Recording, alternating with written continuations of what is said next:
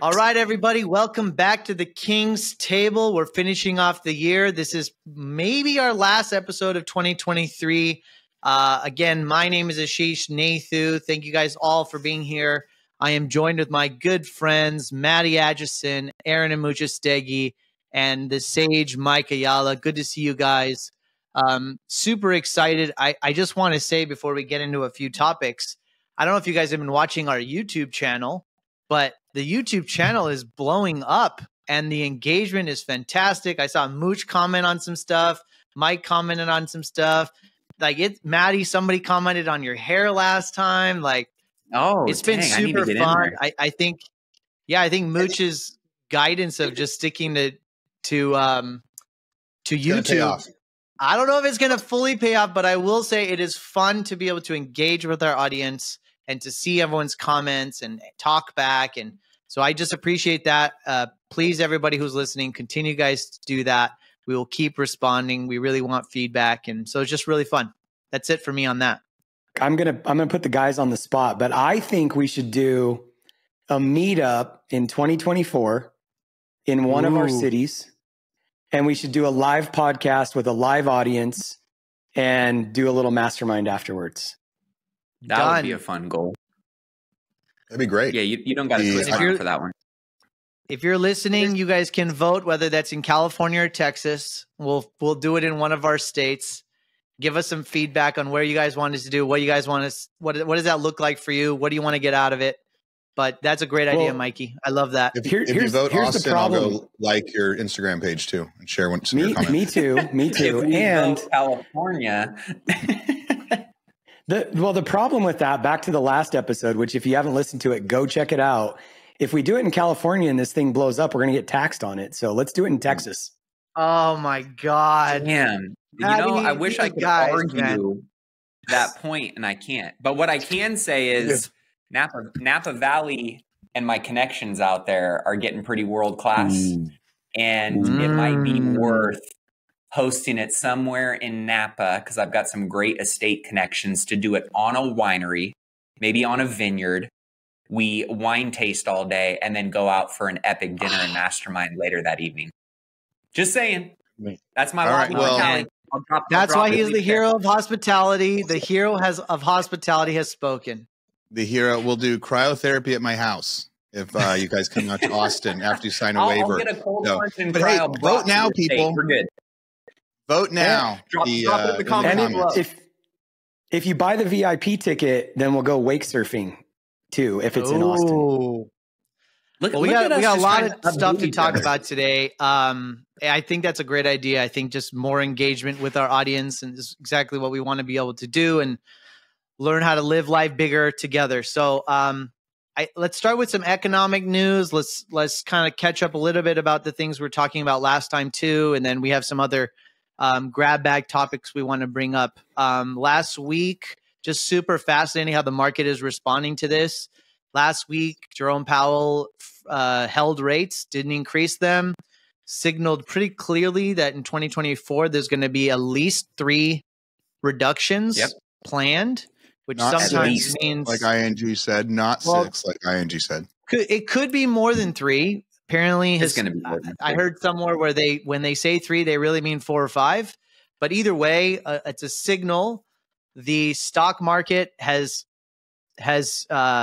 performed like crazy in the last 5 or 6, 7 days. So they're taking that as a very optimistic direction. Growth stocks are flying through the roof. I think some of these tech stocks are at highest records ever. I think Amazon hit a record last week. So just wanted to see what you guys thought besides the obvious. What's being signaled here? Anything different than what we've talked about previously?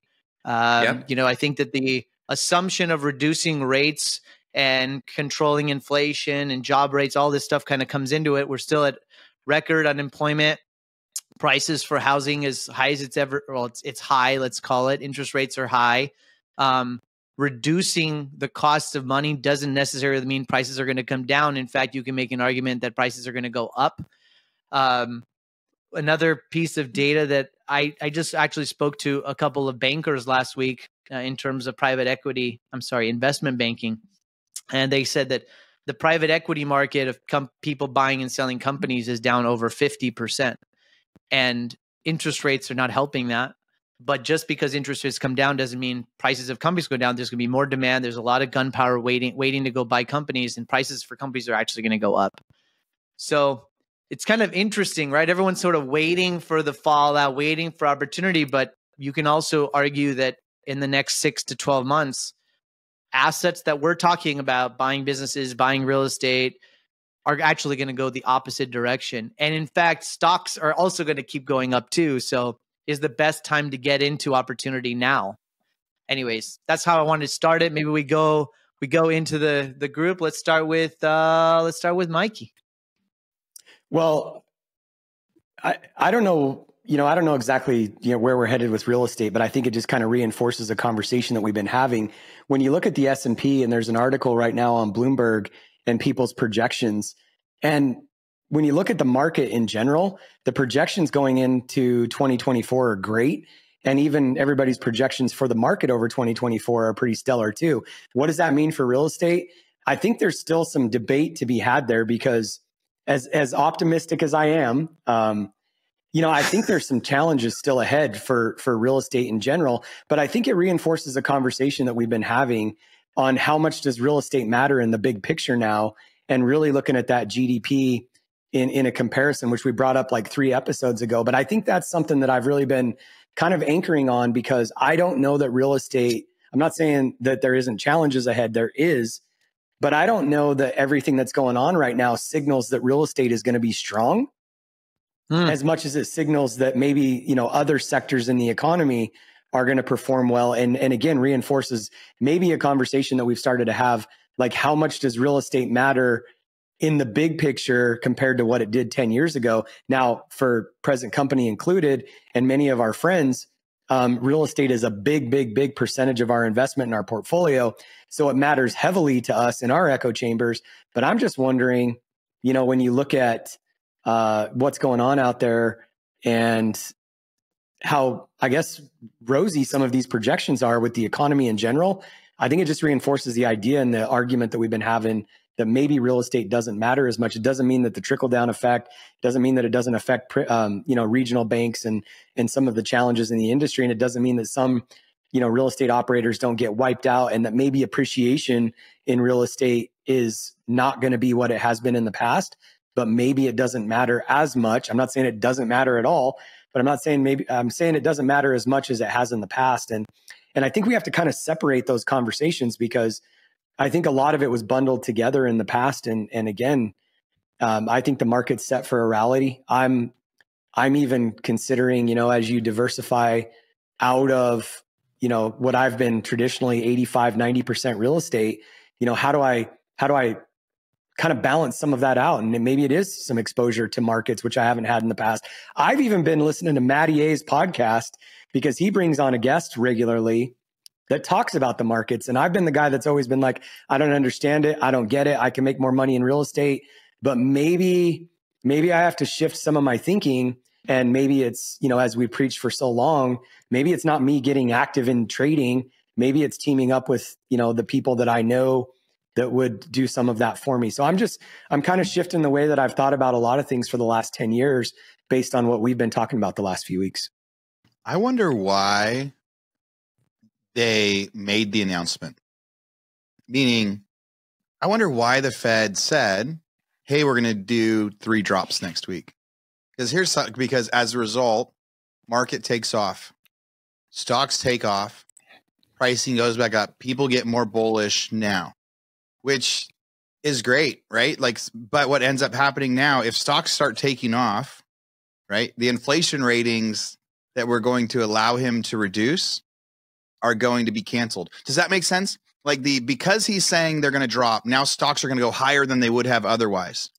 And so now they're going to say, wait, inflation isn't as tame as we thought. Now we can't make the drops that we had. So I'm really surprised by their actions that they've been making over the past, year, 18 months, that they would actually forecast, hey, in 6 months, we're going to do a drop, because we think that inflation is getting tamed right now. Because the only thing that was going to happen was the market was going to start ripping and roaring, and it's going to hurt it's essentially it's gonna contradict the stats that they did before. So I think that whether he was going to do it or not, I don't think they should have made the announcement, because I think by making the announcement, they're going to have a chance of it actually canceling. So that's my first thought on it, is why, if they were going to make the drop, they shouldn't have said anything anyway, because by saying something, it's going to make the market soar.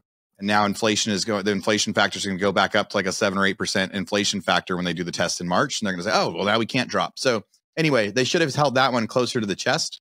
I think, because the markets are pricing in even bigger drops than what they've said. The markets are pricing in like multiple drops beyond 5 or 6 drops. And so we will see what happens with that. I am doubling down too on that thought of, what Mike had mentioned that we talked about a few weeks ago, is I still believe that they're less concerned about what's going to happen in real estate as they are with everything else. Part of what happens with the Fed is the Fed rate affects what normal businesses pay for interest rate. I've got a buddy that has a huge medical device sales company, right? And when the Fed rate went up so much that it forced one of his banks into cutting off his line of credit and the way medical devices work is you sell them to somebody, and then 6 months later you get paid from the insurance company. So he had millions of dollars of receivables is in that company, and so they need lines of credit to operate. But when the Fed raised rates so much, like that company, so Fed rate coming back down is going to help companies like that, right, to where they can actually get their normal operating, because real estate's only a very small portion of that. But again, those other companies are doing, okay, when we've been looking at stats. So yeah, my first thought on it is I still think the Fed is going to continue with that policy of they aren't going to think about what's happening with real estate as much as they're thinking about the other stuff, that they probably made the announcement too soon. I think, when you look at the stats and the data right now that's coming out, last week, there was like a 48% chance of a cut in March, 25 bips. There's a 67.5% chance of a cut in March now. And there's like a 20-something% chance of a 50 bip cut in March.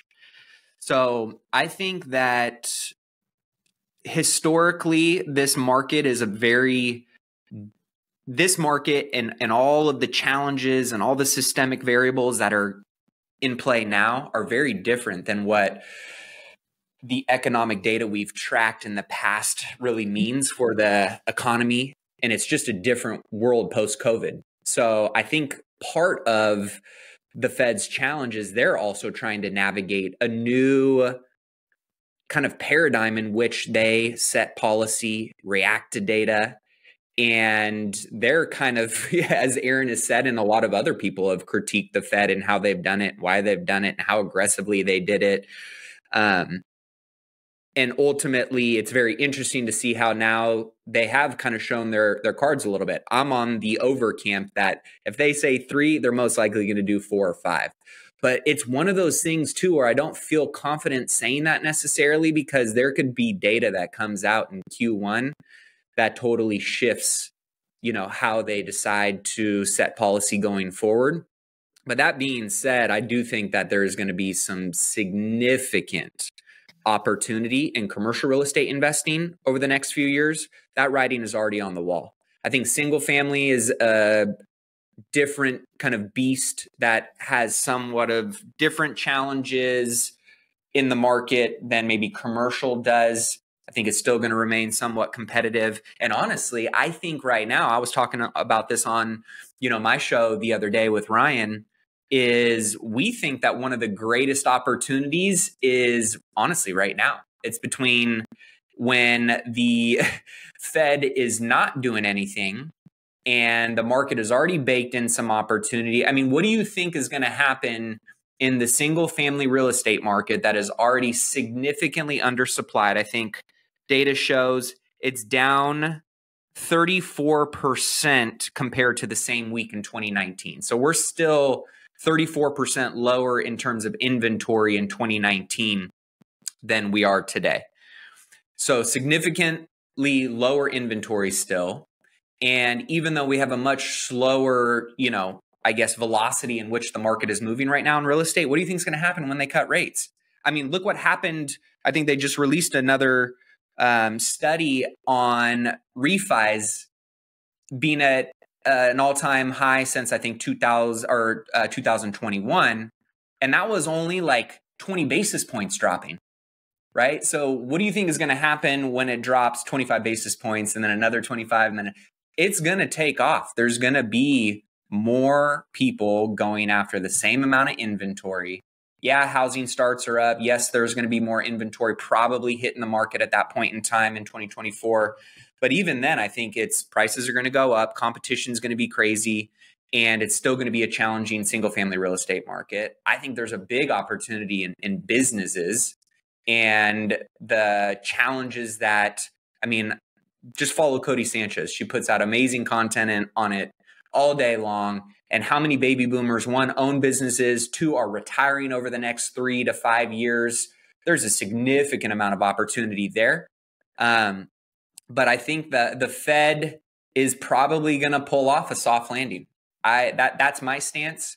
I think that there's still going to be some challenges that they have to deal with. Of course, we got the election year. We've got the different wars that are going on. And there's a lot of systemic risks that we just cannot account for.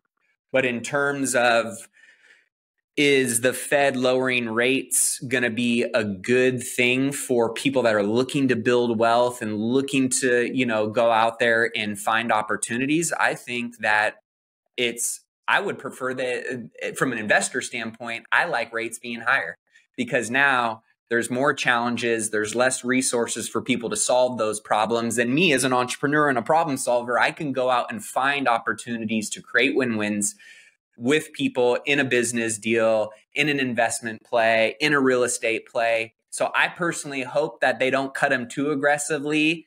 And I'm curious to see what the repercussions or ripple effects are from that. But I think there's going to be some phenomenal opportunity next year.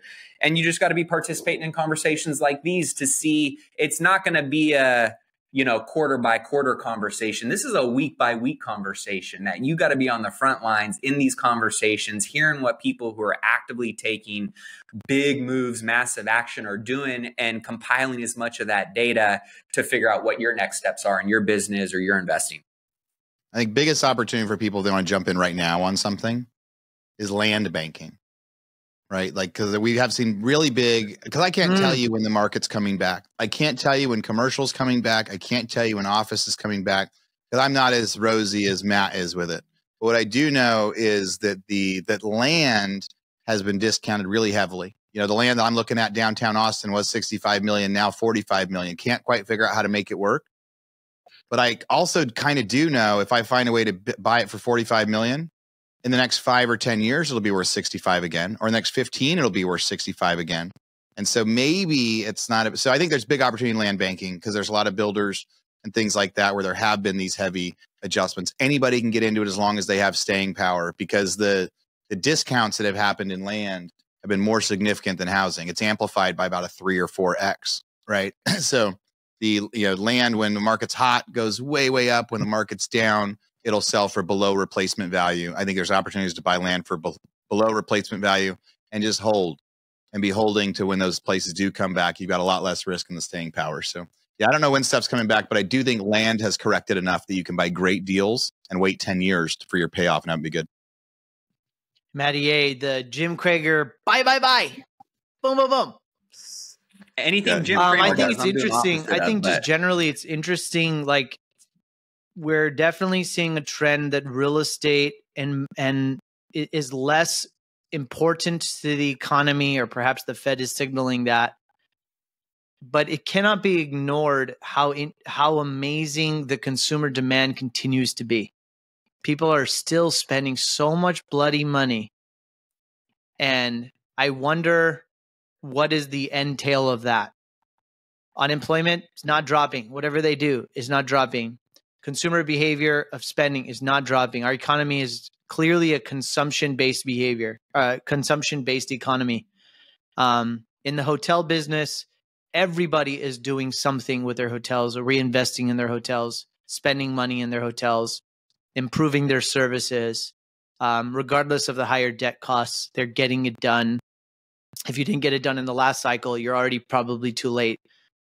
We're seeing hotel occupancies higher than they've ever been, ADRs higher than they've ever been, travel through airports, the TSA throughput of travelers through U.S. airports is higher than 2019 by probably like 10%. I can't track that whether it's leisure or business, but just the amount of people moving and doing things. I also find in my circle, beyond this circle, in my circle, we are still struggling with work from home. I think you're seeing that in office prices, office real estate, office product is not moving at all. I think people are seeing that trend is not going away. Just some really interesting opportunities. I disagree on the multifamily. I think it's just, I agree in the sense that it's a category that I think is oversaturated and it's going to just get more and more expensive. And so I'm actually not looking at multifamily anymore. I'm looking at other stuff, but office is fascinating too, that nobody is interested and nobody believes that office will recover in the short term. And Mooch, you said this a few episodes ago, and I actually disagreed with you. But after doing a lot of digging, picking up the phone and calling, and me personally and the folks that I know are really struggling with keeping people engaged at the office and forcing people to come. So we'll see those trends adjust and change. A side note on what Aaron said about land banking, I think I brought this up in an early episode, but my son's father-in-law works for a big builder in Phoenix, and he used to run like the construction of an entire development, but he got promoted to basically their landman in the Arizona Valley. And he was driving me to the airport probably a month and a half ago. I don't remember why we were in, but anyway, he was telling me that his company has specifically told him, go buy every piece of land that you can possibly get your hands on in the Phoenix Valley. And what that means is like, they're buying land on that, like not just the outskirts, but like places that are an hour and a half from downtown Phoenix. They're trying to buy every piece of land that they can possibly get their hands on.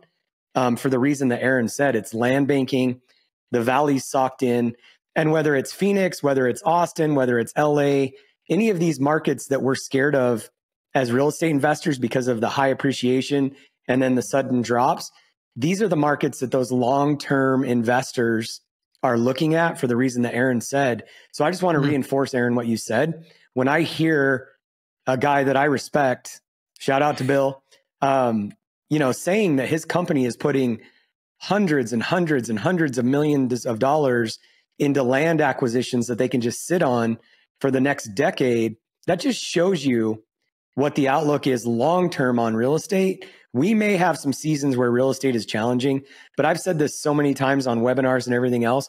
Maybe we don't know what's going to happen in real estate the next 1, 2, 3 years, but I'm pretty much convinced that if you buy a house in Austin, Texas, or the Phoenix Valley, or Seattle, or LA, when you fast forward 5 years, 7 years, 10 years, it's probably going to be a good investment as long as you can lock that capital up, not worry about paying the debt service, and also not really, worrying about it from a standpoint of having to time the market and exit at the right time. So I just wanted to, kind of give a real world example of what Aaron is saying. And I agree with it. I don't know if I'm at the place where I want to invest 100 or 500, or actually I did invest $100,000 with a friend of ours. Start buying up that land. The problem is, it's like, if you ever played Cash Flow from Robert Kiyosaki, it's like, you invest in a piece of land that's $3 million and you have to be able, this is counterintuitive to everything we've been taught. Yeah. I have 550 acres in Elko, Nevada that I bought in 2012, and I bought it for that reason. So maybe I shouldn't say, me and a group bought it for 2.1 million. And we literally said then, this is going to be something that we sit on. There was a guy that bought a similar size investment on the other side of the mountain. Our views are better. And he bought it like 25 years ago, and he would develop like 5 10-acre ranchettes at a time. And it was his retirement. He'd sell like 5 of them at a time. And that was like his retirement. And so when we bought this piece of property, we looked at it the same. And I can't tell you how many times Kara told me along the way, our share of that payment was like $3,000 a month. And she's like, can we stop this payment? And I'm like, no, this isn't a cash flow play. This is a long-term investment. And now that land is paid off and it's just sitting there. And I don't even think about it to the point where I just a few minutes ago said, I don't know if I would invest in something like that, but I did. You did. But it's like, it's my 401k, baby. Yeah. It's such a good point, though, right? Because when you think about real estate as an investment as a whole, anybody that bought a real estate property in 2000 and, let 2008 be the determiner of how they felt about real estate versus the people who rode that out, did it intelligently, and they're looking at 2023, 2008 didn't mean shit to those people because they just rode it out. And they're in a much higher position, today than they were when they bought it probably in 2000. So I agree with that. I was looking at I was fortunate enough, and I don't know if you know this name, Aaron, Angelo Tsakopoulos. So Angelo Tsakopoulos, he's a billionaire in Sacramento. He's pretty much the largest land banker in the state of California.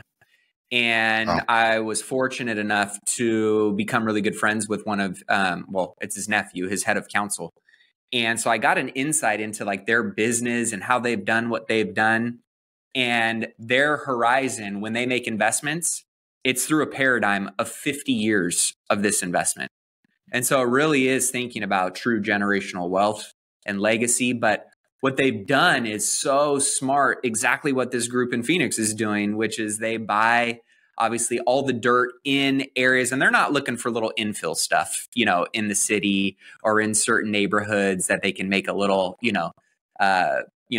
on. They're looking for large plots of land that they can entitle. And that's essentially what they do. They land bank it. They sit on it for 10, 15, 20 years. When it gets to the point where it starts making sense, there's a little bit of demand on it from, development. Then they start entitling it to its highest and best use. They find a developer that they can partner with. They get cashed up front. They get a back end, portion of equity or something along those lines.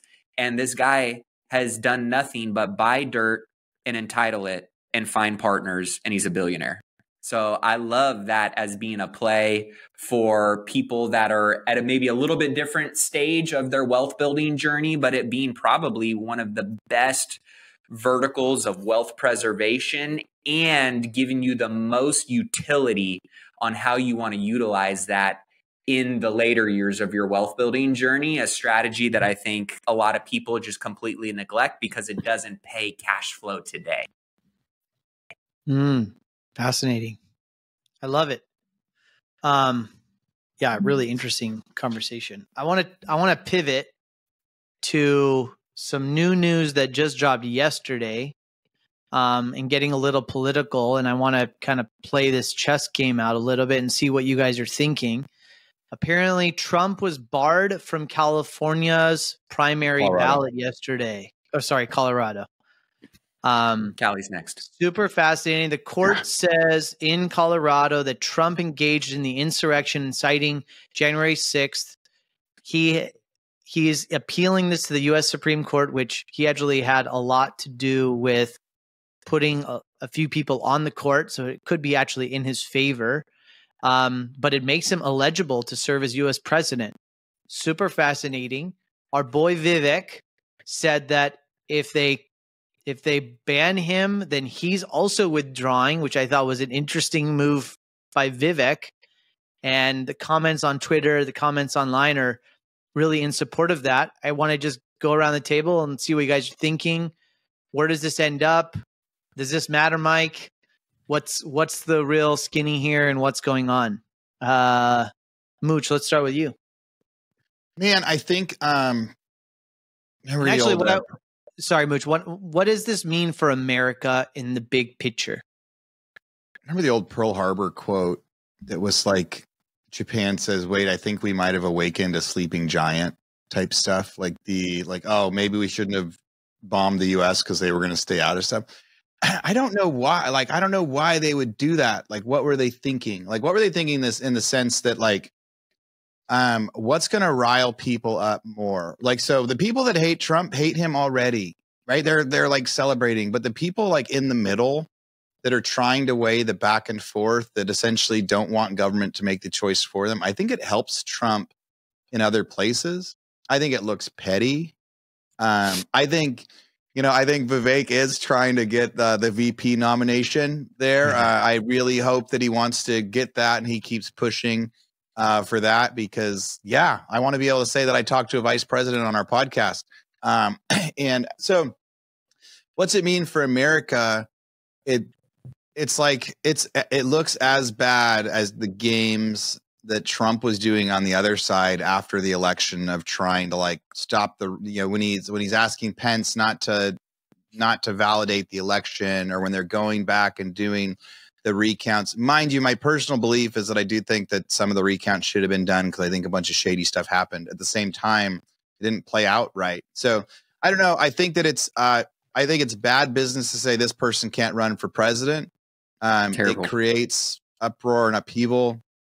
Colorado went blue in 2020.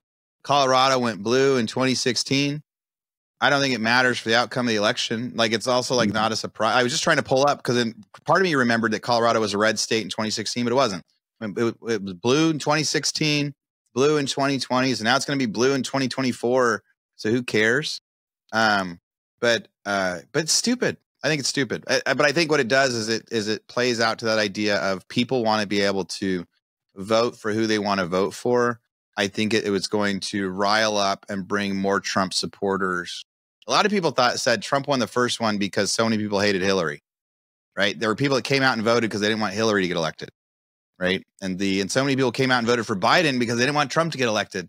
So it's like does the opposite. Like, negativity can do the opposite. So yeah, I think for America, I think it sucks. I think it's bad press, and it's the Supreme Court in Colorado too. So I don't know if there's actually a way to overturn that, because it's a state saying this is how they're going to run their own elections. States are allowed to decide how to run their own elections. So I don't think there's a process for somebody to go through now and appeal it. I think it's it.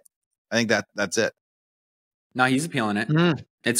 He's appealing it. It's already in the Supreme Court.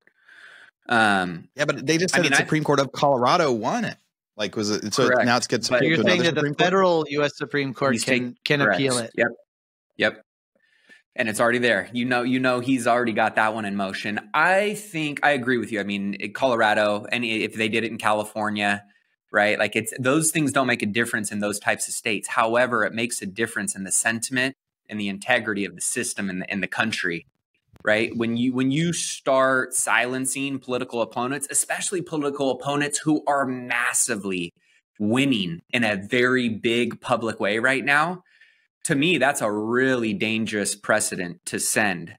Because when you think about it, I saw this post today and I just saved it. No matter how you feel about January 6th, what you ultimately believe to be true or not true, here are some actual statistics and facts right now. Right now, as of today, Trump has never been convicted of the word, which is ultimately what they keep throwing around as all the reasons for why they're doing what they're doing, which is insurrection. So he was not convicted of insurrection. No one actually in January 6th, if you look at all of their court documents and what they were convicted of, were actually convicted of insurrection. Trump was never charged with insurrection, and no one involved in January 6th was charged with insurrection. He was acquitted on his second impeachment on charges that related to the events of January 6th. Again, no formal charge or conviction of insurrection. And the 14th Amendment in, I think they put section 3 whatever, does not apply to the president. So when you think about all the stuff that they're trying to do, all the loopholes, every time they've sent this dude to court, all he's gotten is more popular, and or the people on the left that are somewhat moderate and in the middle are going, this is not how the weaponization of our government and our justice system should be utilized. So therefore, even though they don't like Trump, they don't like that even more. So they're starting to fall further in the middle. So I think it's actually working against them. But then when you think about, I saw somebody else post this today. This is how slippery this slope can get. If Colorado's taking Trump off the ballot for the reasons that they're taking him off the ballot for, why can't Florida and Texas take Biden off the ballot? Right? He allowed all of these. It's a domino. It's a first domino. Unquote, illegal, immigrants to come into America, right, and do things that are against our Constitution. You think about what some of their political policies and plays have been, and how one state that may not agree with that goes, we can find a loophole for that this is our political opponent, an enemy of this state and where we stand currently today, which is a red state. Therefore, now we're going to start attacking any blue. That totally erodes the fabric of democracy and why we do what we do the way we do it and why it's worked for so long. Now you start doing this kind of stuff, and now all of a sudden you start sounding like you're, in Russia, right? Putin did exactly this with 20,000 troops. He set up a barbed wire fence, installed himself as president after a rigged election. Then he sent the KGB to raid his opponent's home, and he arrested him 4 times. And guess what? Dude's still in power, and he runs a communist country. You start going down that path, and those feel very similar. Now, they could be very different in context. But when you look at what he did and ultimately the attack that they have on this political opponent in Trump, from the existing organization and administration, it's very similar in a lot of ways. They can paint it up and put lipstick on, the pig however they want. But again, I feel like we go down this path, it's going to be a really slippery slope. Claws start coming out, and it's going to be ugly. And ultimately, the people who get screwed in this whole process are us, right? It's not all these politicians that are playing politics with our lives and, the global economy. It's us humans that get screwed over by this. So this is a really dangerous ploy, in my opinion. I think it's only going to help Trump. And ultimately, I think if it doesn't get tightened up quick, it's going to get very catty. And we're going to see more and more weaponization of the justice system and all the loopholes, corrupt politicians who want to stay in power and continue lining their pockets can find in order to get the results and outcomes that they desire. That was brilliant, Matt. Lots of really good points you dug into there, and you took it to places I hadn't even thought about it with some of that backing. So the very, very, very well done on that. I like that. Well, thank you, sir. Mikey? Yeah, I'll jump in. I don't have much more to add after Maddie's eloquent diatribe, and opened my eyes to a lot more. But what's interesting, back to what Aaron was saying, and it kind of compounds on what Maddie was saying. We were talking about this on the drive home the night before last night. It was my daughter's birthday, and we were coming home from dinner. And I don't know, Karen and I started talking about this whole situation. And my 23-year-old son said, "We need freedom."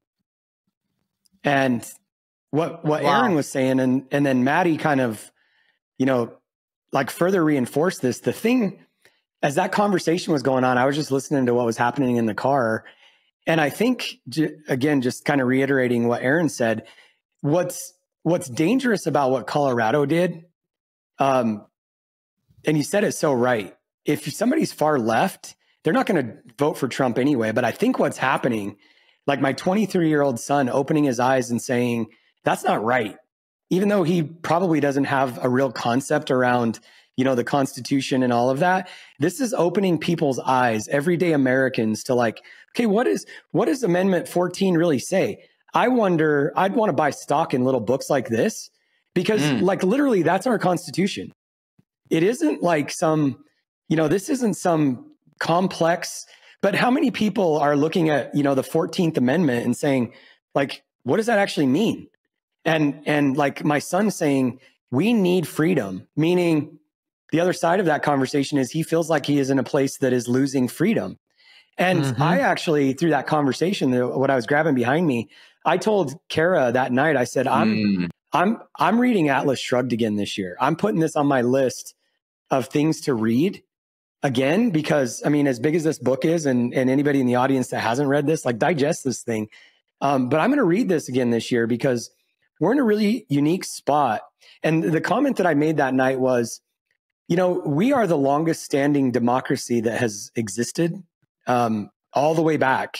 And freedom is we're on the precipice of going to what Maddie was talking about with Russia and keeping democracy alive. And I would bet to say that if you polled Americans and said, do you love democracy? The majority of them that understand for democracy of what it is, or even their perspective of it, would say, yes, we live in the greatest country that has ever existed. And I'm not saying that because I'm an American. Truly, this is a experiment. This is the American experiment of democracy. And what does it really mean? And we are on the precipice of being able to lose all of that in the next 10 to 20 years. And so I think things like this are probably inciting the average American to wake up and say, what does the Constitution really mean? What does it say? And to read things like this, Atlas Shrugged, and to open their eyes. And so I actually think that, this might be an awakening of everyday Americans, not just this, but the things that have happened the last 10, 15 years. And if we don't wake up, it's what Vivek was saying on our podcast. Go back and listen to that episode if you're listening to this. And this is why Vivek is like so amazing in my mind, because he doesn't give a shit. And he wants people to really wake up to like that optimism that he still had and he expressed in that podcast with us, 6 or 8 weeks ago, was like really empowering to me. But it takes people to wake up and say, okay, is this right? Is this wrong? And open our eyes to like, what does the Constitution really mean? And I said this a while back, our founding fathers could not have experienced or imagined a day where if you transported them to, 300 years later or whatever it was, that we're going to be up against what we're up against. And it's so brilliant what they did and what they put into place. And the fact that we live in the greatest country where the Supreme Court of Colorado can actually make a decision like this, yet there's a higher court that has to answer for that. So this just further reinvigorates me in our system, our Constitution, the democracy we live in. It gives me hope. And ultimately, at the end of the day, the way that it was set up, the people get to speak. And I said this the other night, and Kara said, do we though? Like because of our election process. But that's why the court system exists. The unfortunate part is, it can take years to get through these kind of things. And, that's where the challenge lies. But also show me a better system. As frustrated as certain people are, show me a better country, show me a better way. And I think you'd be hard pressed to find it. But we have to fight for it. Because again, I think we could be on the precipice of losing what could be the greatest, experiment that's ever existed. And so I love what Aaron and Maddie said. And at the end of the day, like, I'm just grateful. I'm grateful that, we have the opportunity to be able to do this. Because if we lived in Russia or we lived in Britain or we lived in some of these even free countries, they don't have the system that we have. And so I'm excited. The last thing that I want to say really quick, Aaron, we're all jumping in. We all want to jump in. Your comment on Vivek, I think, is interesting because somebody put in our thread the other day that, our boy's playing chess. And it's so true. Whether he wants to be the vice president and he supports Trump, great. But number two, if Trump is ousted and cannot be the president for whatever reason, if I'm Trump and we all know Melania loves Vivek, then maybe I say, hey, I'm going to throw my backing behind this guy. And so I think he's just brilliant for what he did there in Colorado. Because to your point, Aaron, it doesn't matter for him. He's probably not going to get the nomination. It's a win for him. So brilliant, Vivek. He's brilliant. He's doing everything he can to stand out. I'd like to switch topics, but anybody want to put a tab on what Mike said there? No, I think this is super fascinating. I think you guys all shared some really good thoughts. I think that if there was a podcast I was listening to, LeBron James got a bunch of feedback the last couple of weeks. I don't know if you guys followed this, where he didn't stand up at a national anthem. And the podcast I was specifically listening to was just basically like bashing him. Okay.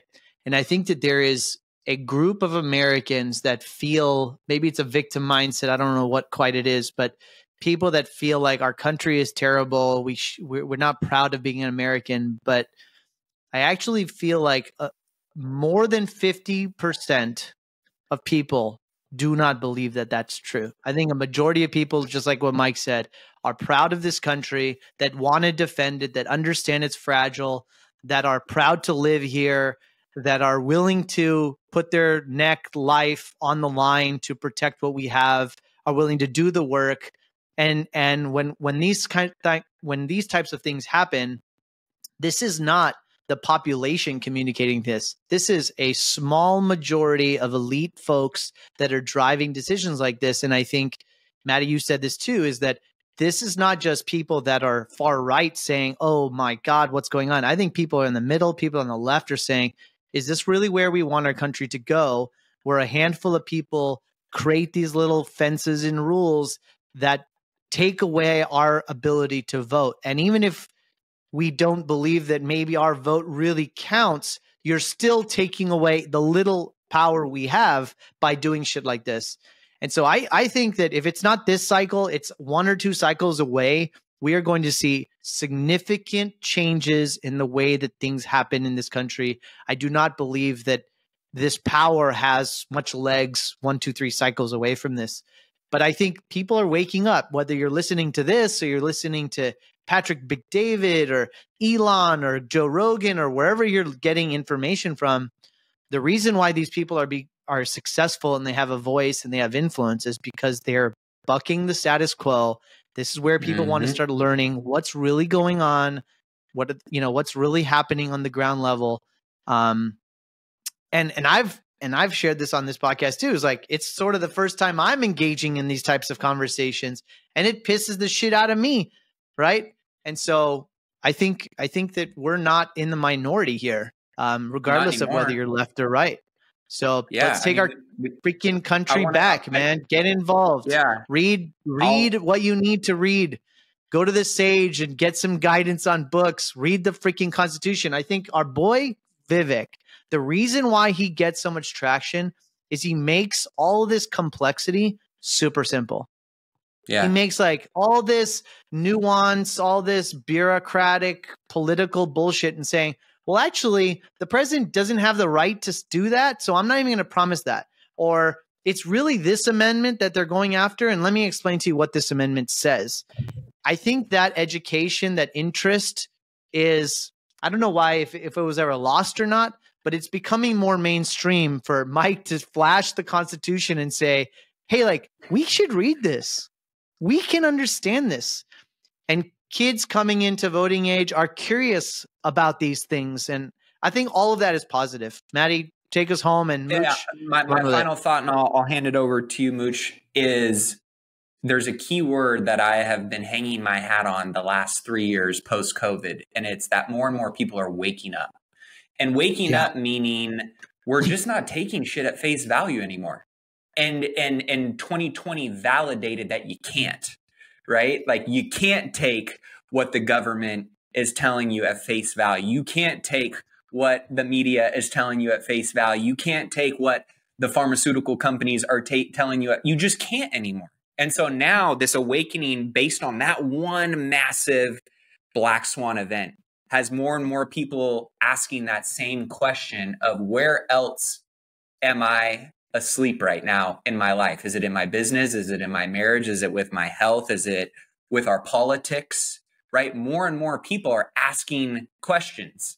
Maybe they're right, maybe they're wrong, but they're asking more questions instead of taking everything at face value. And I'm a big believer that the questions we ask, the answers that we get are determined by the quality of the questions we start asking ourselves. And so I also think the one thing that the government, the world order, whatever you want to say, how they set policy in response to the global pandemic, they underestimated the power of human intuition and our guts. And I think more and more people felt their spidey senses tingling, and they leaned into that. And even though they got maybe names thrown at them, or their conspiracy this or whatever that, as time played out, and their intuition and their gut was actually validated in a lot of ways. I'll just say more than half the population, okay? We'll say more people than less people were feeling like something was off. They didn't necessarily feel aligned or safe or secure with the decisions, the path, the policies that were coming out as a result of that. And they made a decision. And that decision was validated in some way, shape, or form. Whether they did something or they didn't do something, they were validated. And now, as time has played on, I think more and more people are waking up to these things and asking these types of questions and how they can shape the next generation of the world. So the question around democracy, I think, is very interesting, right? We're over here fighting a war in Ukraine around saving their democracy. But when you really do some digging, Ukraine is not our democracy is at risk country. When you think about Zelensky right now has absolute control over the Ukrainian media. Most people don't know that. He outlawed oppositional political parties and Ukraine's Orthodox Church, viewpoints different than his and his administration. He declared martial law. Look it up. And he uses absolute power under martial law. Now he's throwing out canceling elections. We're in a war. Too dangerous. We can't give the people the right to choose. This is not a safe time to do that. Is that a democracy? Is that what we're actually throwing billions of our hard-earned dollars behind to go and save to fight against this bad Russia? Not saying Russia's great, right? But so more and more people are starting to ask questions and waking up, and I'm excited for that. Okay, I just got really scared by the fact that we're only on YouTube per Aaron's recommendation, because if we get canceled at some point in time, it's our only outlet. I'm just saying. And what we're talking about is worth being canceled for. Yeah, I agree. Maddie, you said something in the last episode of the one before. You said, and you just dropped it in passing, but you said awake is better than woke. And I was just like, I've been thinking about that based on just what you just said. Like, that was such a good. I even went to see if that was trademarked, because that was good, brother. Like, and it's so true. It's no. Aaron's like, no, but I'm going to do it. I'm going to buy the .com right now. Awake is better than woke. I'm on GoDaddy. First space first. I got to say, for you listeners out there, you guys are so freaking lucky to be a part of this. And I don't want to sound like an ass, but I've been a part of a lot of pod calls, a lot of groups, a lot of masterminds, and I pretty much don't show up for any of my other pod calls anymore. Because they don't provide the amount of value that I get here. I thought this was a nothing burger when it came out. I thought this was a no, who cares about this news? And you guys have shown me that I really need to actually look into it more, do some more research, and care some more. I thought it absolutely didn't matter. Colorado's been blue. Who gives a shit if Trump's not on their ballot? I see that you guys are obviously more I'm renaming Mike the Patriot instead of the Sage, because he got Ash and Maddie so fired up. Maddie said, hey, give me 1 minute and I'm going to wrap this up. And then 19 minutes later, Maddie's like, okay, I'm almost done. I'm going to hand it back. You guys are rad as we get to have these combos. I am going to go look into more of that. It's really funny. And Civil War era law in that little booklet. And as I start to, I'm going to shift to a couple of quick little topics here. But as Mike held up the Constitution and he held up Atlas Shrugged, I'm going to be adding Atlas Shrugged to my deal too. Because I'd made a post yesterday about how this developer in New York is pretty much getting foreclosed on and getting put out of business only because of government intervention. Because they said he could no longer raise his rental rates after he had rehabbed the property, that they weren't letting him collect rent and they weren't letting him evict. And it's a $114 million portfolio. It was run really, really well. That's getting foreclosed on because of government intervention. And a couple of the comments I got back on my feed on it was like, Atlas Shrugged. Was like, hey, and then a lot of the comments I got on TikTok were from people saying no one should own 114 million in properties anyway. And they were glad about it. So it's like, we have this strange thing going on. So the Atlas Shrugged reminded me of that. As our YouTube page is blowing up, we had our buddy Kurt said, can Mattie A show his flowing golden hair more in these videos? And I put on my reply. I said, before we started recording, I talked about I dyed my hair to look more like Mattie A. So I don't have the long, locks yet, but I'm sure blonde now, everybody. So now you see it first on our YouTube page. Glad that you guys could be a part of that. Bro. I like it. I told everybody I want to be more like Maddie. And those are the conversations we're having on the comment. What are your kids saying? What's Kalina saying? What's everybody else around you saying? What's your feedback? Izzy does not like it and begs me to dye it back. Like a lot. Like texts me, like begs me, prays for it. That's all she wants for Christmas.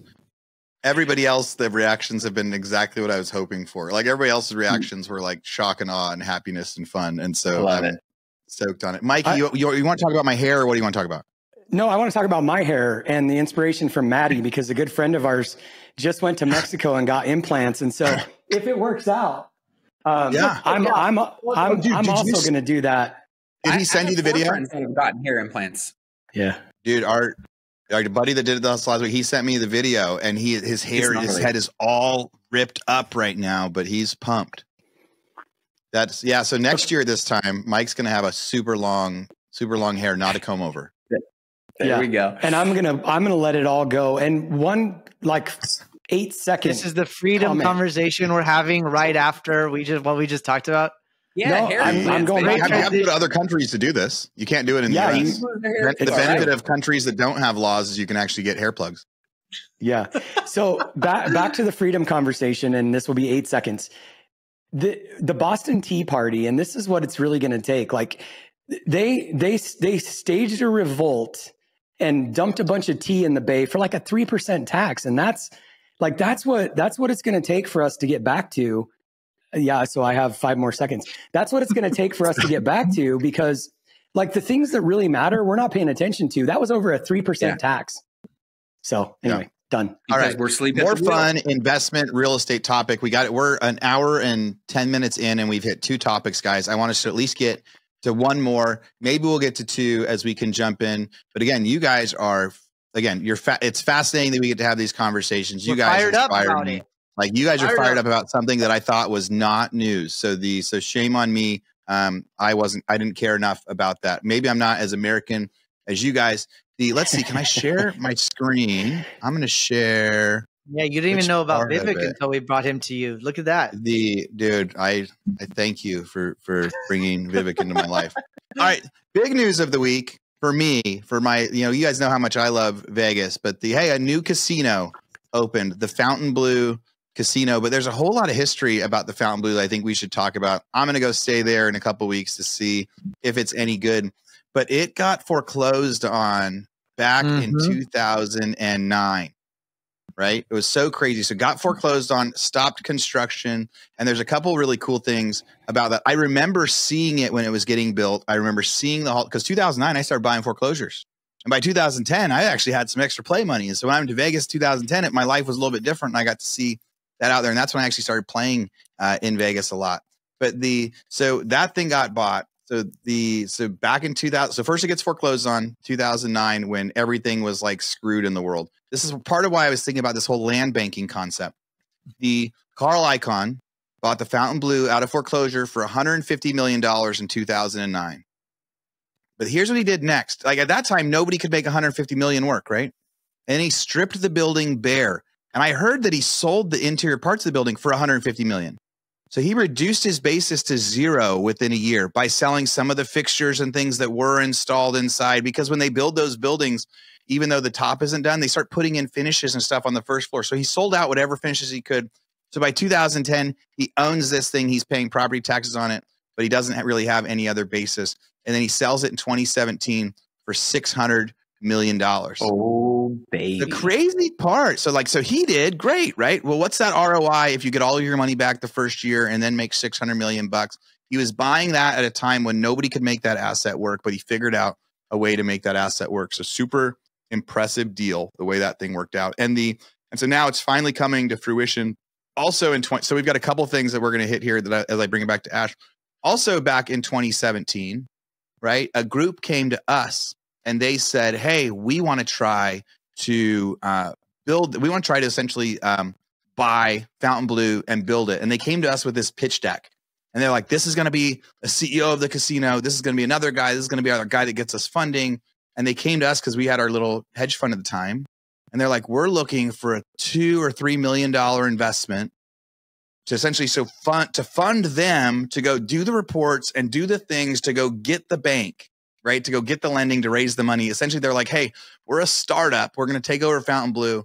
We need to raise like $2 or $3 million bucks. And as a result, we would give you guys like 0.5% of the deal. And I remember thinking, you want us to come up with 100% of the money to fund you. And we would end up owning like 0.5% of the thing. But it was so outside. I'm sure that's actually the way business is done, but so outside the norm. But so Ashish, what do you think about the Fontainebleau? What do you know about this thing? Because I think it's an example of an amazing land banking investment. The concept of looking at an investment may be different than anybody else has. The way that maybe now I'm looking at some of the Austin properties too. Like, can I buy them? Can I gut them and hold them for a while? What can you do in the meantime? But it hits you closer to home, right? I don't think I have anything to add from a real estate strategy perspective than what you just said. I think what we said in the beginning segment of this podcast is that there's going to be distress in certain categories and how you position yourself and your team and how to find win-wins, I think is where most of the wealth in the next 5 or 7 years is going to be generated. This deal specifically, when I got into the business, this deal it went into bankruptcy. They didn't even close the windows. This was a steel structure that went bankrupt. It was like a 30-story building in the heart of Vegas, just sitting there. and sat there for years, probably 4, 5, 6 years, never closed. So I'm not sure exactly how he sold it, because I don't remember it ever being completely closed. Anyways, we did the furniture for this hotel, and we did it early 2023. We shipped and delivered everything, and the hotel just opened last week. So I, like Mooch, am excited to go there and visit and party a little bit and enjoy what we did as a participant of that order. It was one of the biggest orders we've ever done. Super beautiful product. They did not cheap out. They hired all the best consultants and the best product and design and quality. It's just bar none right now in Vegas. So I'm excited. They've done great marketing. Their Instagram is amazing. Like, it really does speak to the Fontainebleau brand, but just generally speaking, yeah. So I'm excited about it. I think it's a really great thing for us to have in our hat too, that we were participating in that project. But I think there's going to be, if you just talk about office, like, my God, how much distress is there in office right now? If you don't have vision, you got to have vision to try to figure out how to turn these assets and find the opportunities, take people out of these values they want to get rid of, and get 5, 6, 10x returns like Carl Icahn did. So that's what I think is going to be fun. If you're listening to this, you're going to, you just need to try to figure out how to get that done and stop. It just goes back to everything we're talking about, is buck the convention, buck what everyone else is telling you, find creative alternatives. So that's what I think we're talking about. So I'm in. I love it. I get so pumped that you did the furniture on it. And it thinks back to like that $10 million Class A office that sold for $30 a foot in Dallas. Could somebody buy that, actually strip it for parts, lower their basis to nothing while they wait? Because now it's a $3.7 billion casino. So bought for $150 million, then sold for $500 or $600 million, and then sold again in like 2017 when they started the next. Can you imagine if you bought that for $600 million in 17 and then COVID happened?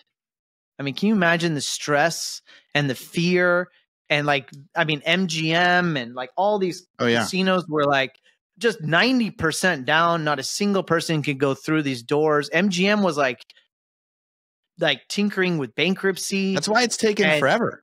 That's why insane. the whole thing is taking forever. Right? Just speaks to how you just got to keep playing the game. Yeah. If you look in Elon's book that just came out, he was talking about how in his first business, I forget what it was called, but he had like $1,200 or something like that in the bank. And then the next day got a VC deal funded and had 300 million in the bank. And when you look at guys like that, and Elon talks about how in there too, he always knew that he was either going to be very wealthy, happened to be the wealthiest man in the world now, or he was going to be flat broke. And it takes those kind of people that don't actually care about money.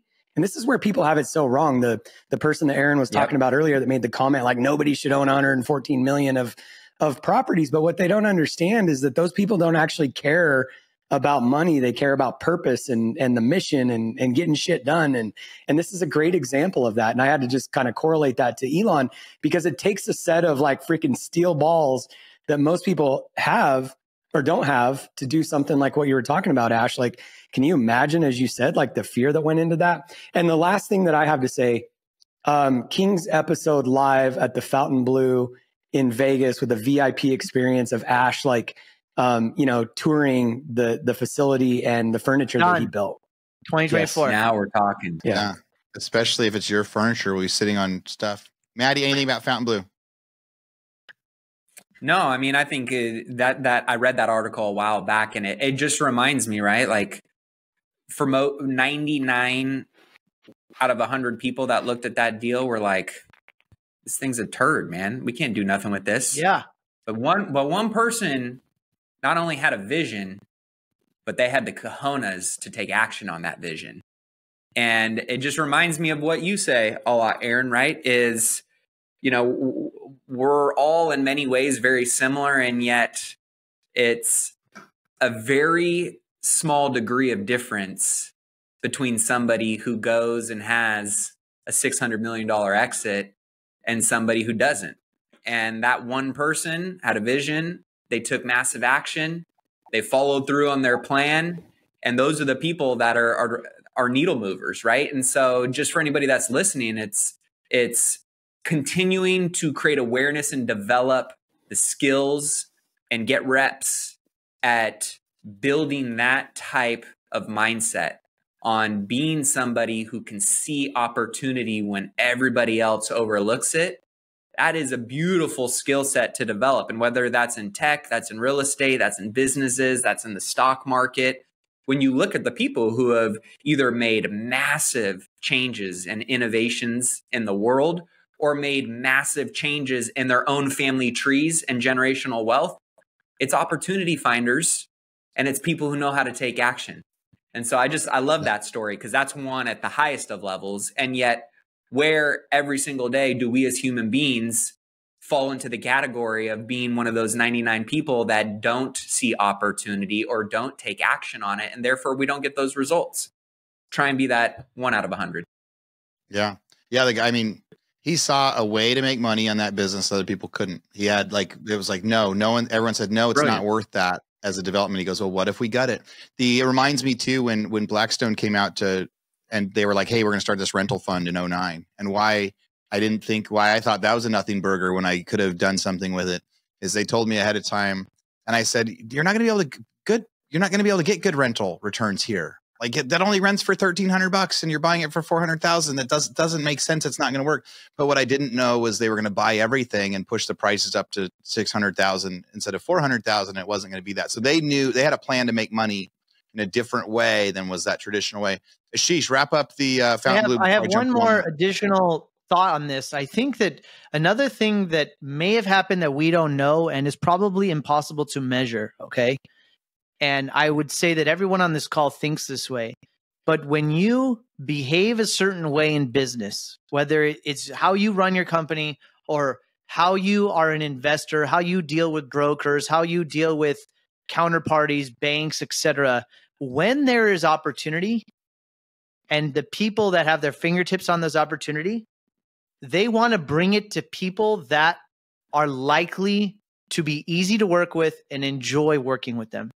And I heard this comment somewhere in the last week or so about, I think actually it came from Charlie Munger. I can't remember now. But, there are people that look at deals, let's call it in real estate or even in purchasing, that always are trying to find a penny, like trying to grind people always like, oh, I'm going to get a better discount. I'm going to get better this. Well, when there's a really great opportunity, do you think that the broker you're going to be the first phone call for that broker? They're going to want to call somebody who pays a fair price, that lets people make money, that's easy to work with. And maybe, and I don't know anything about this guy, Carl Icahn, we're talking about this, but just from a principal perspective, I think about that from how you conduct yourself in transactions and how you behave. Maddie says all the time, and I've learned this from Maddie. It's like, how do you find the win-win? Because if that's not helping you get a good deal today, I can guarantee you in 10, 12, 15, 20 years, when there is distress, a huge opportunity, and maybe sometimes the broker will give you the vision and implant that vision that, listen, Mikey, I love you. You're easy to work with. You took care of me 15 years ago. There's an unbelievable opportunity. You may not know how to get there, but let me draw you the path. And because you treated me so well, here's the deal in your lap. Go. The reason why Carl Icahn maybe got that call in 2011 is not because he did a good job in 2011. It could have been because he did a really great job in 1995. That's a great point. And it drives home Maddie always talks about, does the audio match the video? And it drives home such a great point, Ash, because, if you look at, even the McDonald's story, when McDonald's was struggling in the early days and they owed Coke a bunch of money and Coke stuck by them. And now Coke is like, they'll never part from Coke. It's those periods of time, like how we deal with adversity and the challenges. Not everything's rosy. And the last thing that I want to say too, it's capitalism at its core. Again, back to the person that made the comment, like, nobody should own $114 million worth of property. But this is a great example of the good that is done and also how you frame that. Because when you walk into a boardroom of a venture capital company or a big private equity group and you're Carl Icahn and it's just a pitch deck, it doesn't matter. But when you have a relationship and they know your track record and they know you're going to see it through and the vision that you're selling, that matters so much more. And I was just thinking, look at the good that has came of this, not just for the Fountain Blue, but Ash on our call. Like capitalism at its core is something that we have to fight and battle for. And there's so many people that think it's like the evil capitalist. Goes back to Atlas Shrugged, but look at the downward effect of everything that happens there for the economy in Vegas and how many jobs it creates. And look at what it did for Ash's company. I have no idea what that figure was to put furniture in the Fontainebleau, but look at how many jobs that created, not just for the US, but for China and Mexico and Ash's employees. And the downward effect of capitalism is huge in a positive perspective. So there has to be a mindset shift.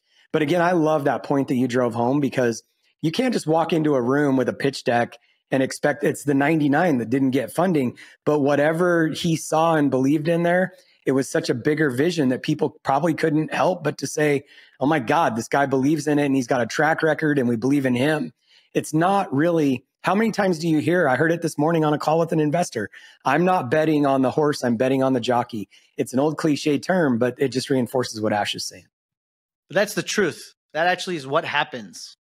It is the truth. I was literally on a call with a sovereign wealth fund, multi-billion-dollar Korean sovereign wealth fund last week. And the main committee guy that leads it, to your point, Mike, said two things. He goes, all we underwrite and care about is two things, and really it's just one. We look at sponsor first, we look at deal second. And really, we won't even look at the deal unless we believe in the sponsor, their vision, and their track record. If they don't pass that test, we're not even going to look at the deal. It could be the best freaking deal on planet Earth, but if we don't like the sponsor, we're not going in. You know, I got to buy the Roddy company because of that, right? So I was a customer. I reached out to them, tried to build my app with them, worked with the owners at the time for a while, invested some money, didn't go anywhere, right? And I remembered being really bummed, but I obviously did it. I obviously carried myself in a good, respectful way, because once the owner passed away, I was the only person they reached out to buy the company. And when people found out that I got the chance to buy the company and I didn't have to bid against anybody else, and it was quiet, and there were so many people that were super, super upset because they wanted to buy the company. They were interested in it. They had expressed interest in it. And it was all because of a relationship. At the end of the day, they said, hey, Aaron's the one that we want to sell this to. And they didn't get it. They didn't even get another bid.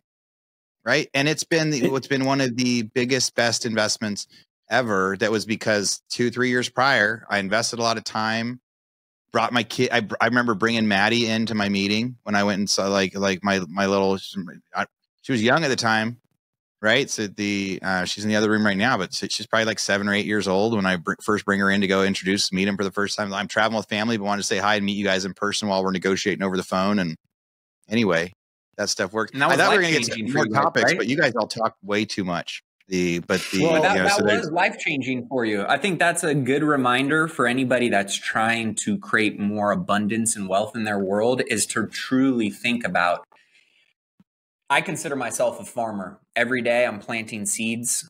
I'm watering and nurturing those crops. And at some point in time, I know that those crops will yield fruit that will, be beneficial to me.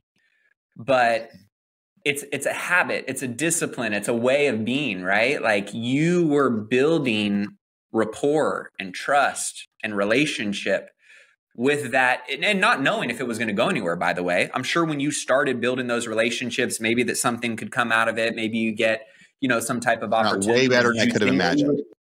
I was like, did you ever think day one when you started adding that type of value, planting those seeds, nurturing that relationship and showing up, that you'd end up getting, exclusive access to buy a company that is going to change your family tree forever? Probably not.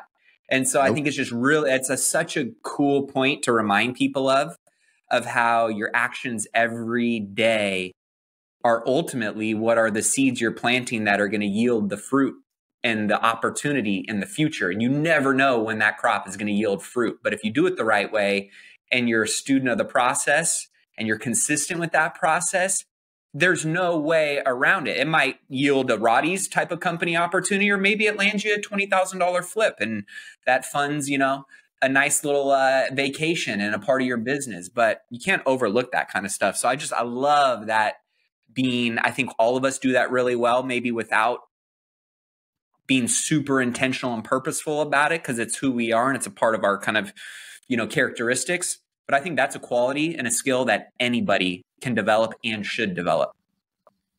And it's a good thing that was not a real estate transaction, because NAR would be on fire because that was collusion.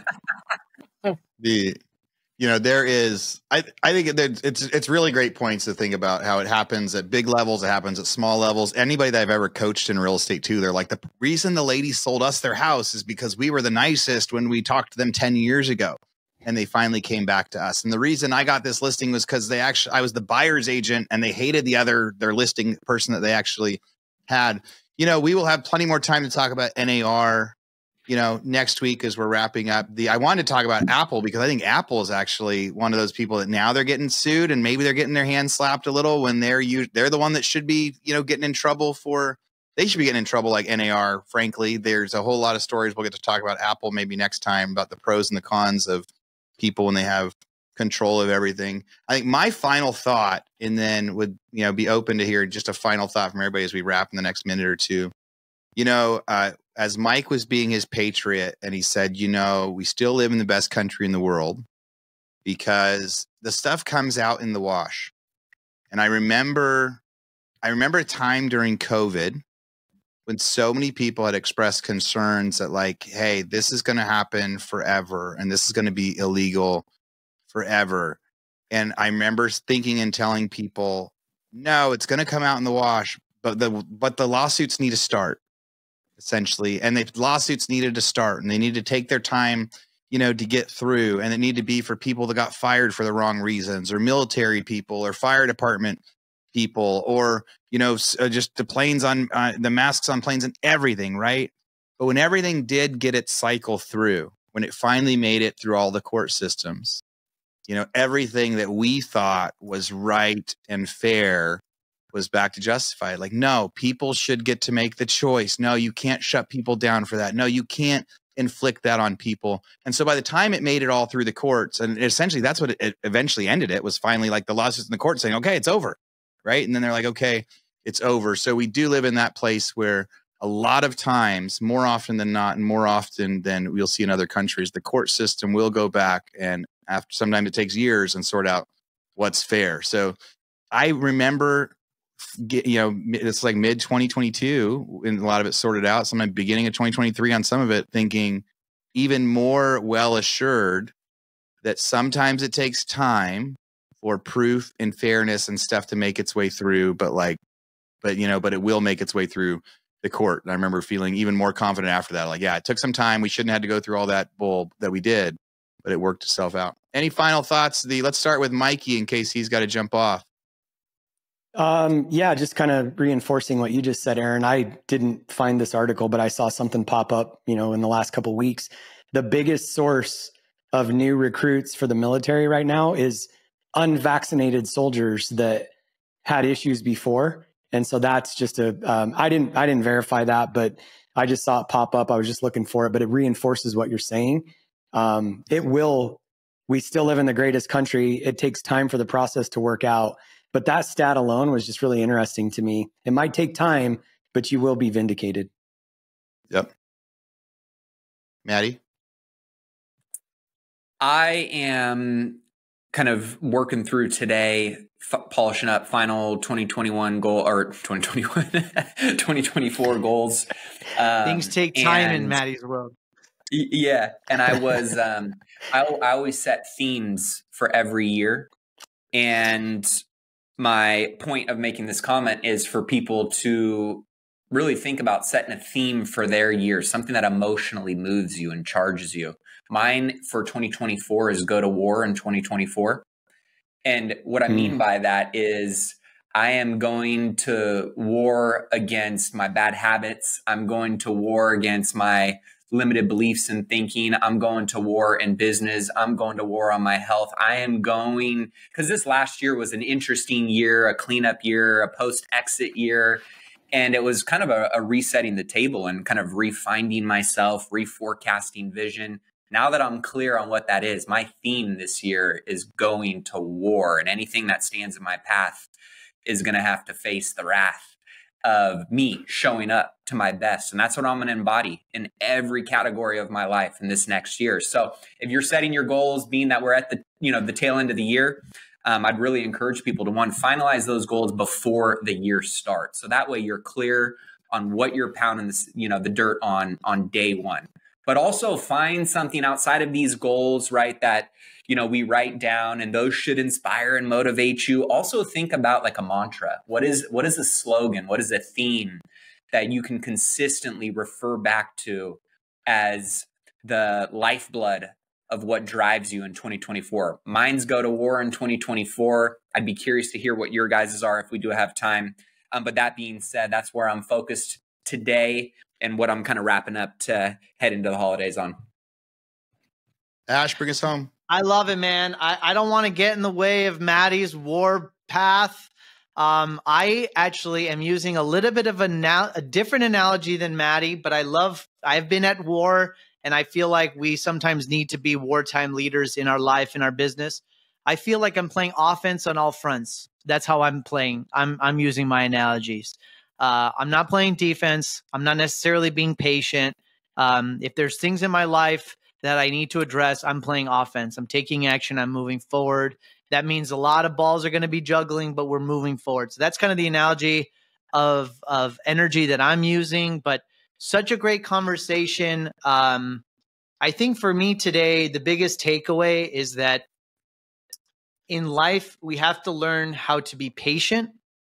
We can't feel like, woe is me, these are only my problems, and get lost in those issues, kind of standing out, 30,000, 100,000 feet away sometimes, and looking at the arc of history shows that just stay in the game sometimes will have positive direction. Just you staying in the game, not necessarily trying to get attached to outcome all the time, you can actually go up and right. And that doesn't necessarily mean just in money or wealth, but just in overall well-being, life, freedom, all of that. And so I think that was probably my biggest takeaway today is like, you have to fight for what you believe in, and other people are not going to do that. And I think we're seeing a really big change. At least I see it in myself, that we're tired of virtue signaling. I'm tired of myself doing that. And I think it goes back to what we're talking about. Virtue signaling is not the answer. We don't care about that. Being woke, I think, was a little bit of that. But I'm just excited. I am proud of what we're creating here at the King's Table. This is in those value pillars that we're talking about today. I'm proud to share this time and this space with the three of you and all of our listeners and all the people that are engaging with us. I encourage everyone to continue to stay and engage and give us feedback and comment. And we really want to provide more and more value. And I just wish so much joy and happiness and success and abundance for everyone into the 2024 year and beyond. And we love everybody. Thank you guys so much for all of this. And to everyone listening, Happy New Year, Merry Christmas. Love all of you guys. This from the King's Table. Thanks so much for listening. Peace.